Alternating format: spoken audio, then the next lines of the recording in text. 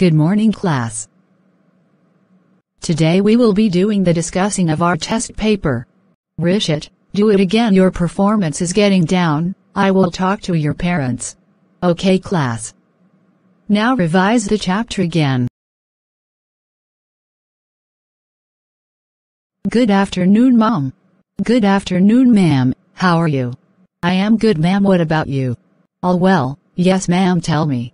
Ma'am, I like to discuss about Rishi's performance in class. His performance getting down day by day. Now he don't give responses also in class. Yes, ma'am, I also observing that. Don't worry, I will take care and talk to him. For sure, ma'am. If you required my support, do let me know. Thanks for your concern. Rishit, what happened? Why you were not responding in the class?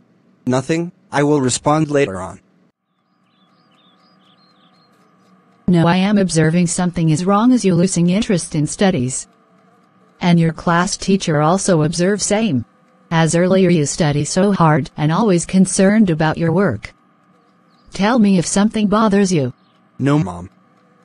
Mom, nowadays shortcuts is more important than hard work. No, dear. No, Mom, you knew earlier I study so hard to get no.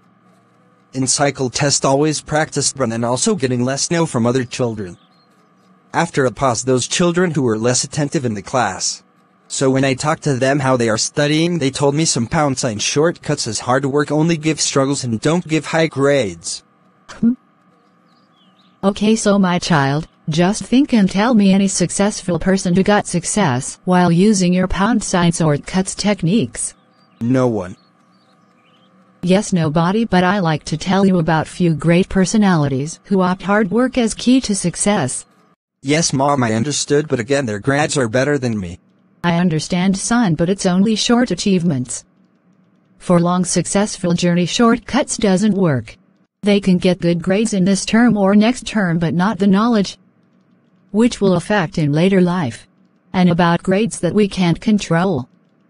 What we can control, let's concentrate on that. Your preparation, attitude, time, effort and priority. What we can't control, our grades, medal, rank, admission. I think you understand what will be your goals. Yes, Mom. Thanks, Mom.